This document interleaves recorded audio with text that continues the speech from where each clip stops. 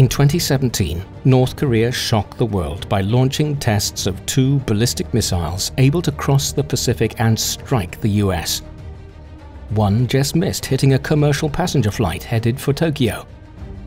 The UN Security Council slapped a severe penalty on the rogue nation, a limit on the amount of fuel and crude oil it could import. The hope was that, with no oil reserves of its own, North Korea would soon feel the pressure to change its ways. Except it didn't. 2 years later, the country conducted no fewer than 20 missile tests. What went wrong? There is a high demand for black market fuel from East Asia. Price differences between nations make it profitable to buy low in one place and sell high in another, if you can do it without getting caught. But with oil traders operating in the shadows, it's impossible to stop the trade or even slow it down. Or is it? A British charity, the Royal United Services Institute, decided to try. The institute turned for help to Planet, a leading provider of satellite imagery. The institute then worked with global security non-profit C4ADS to review hundreds of images from Planet's global archive.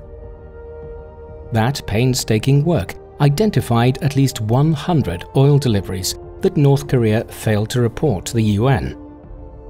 Overall, the institute estimated that North Korea imported 4 times more fuel in a single year than it should have.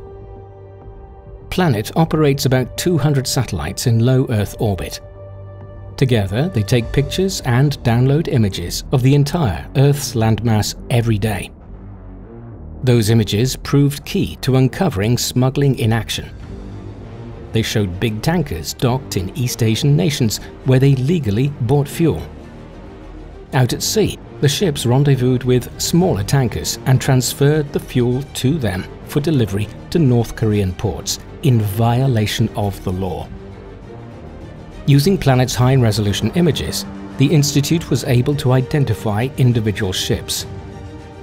News stories followed, bringing attention to the United Nations investigators, and North Korea found it harder and more expensive to smuggle its way to success.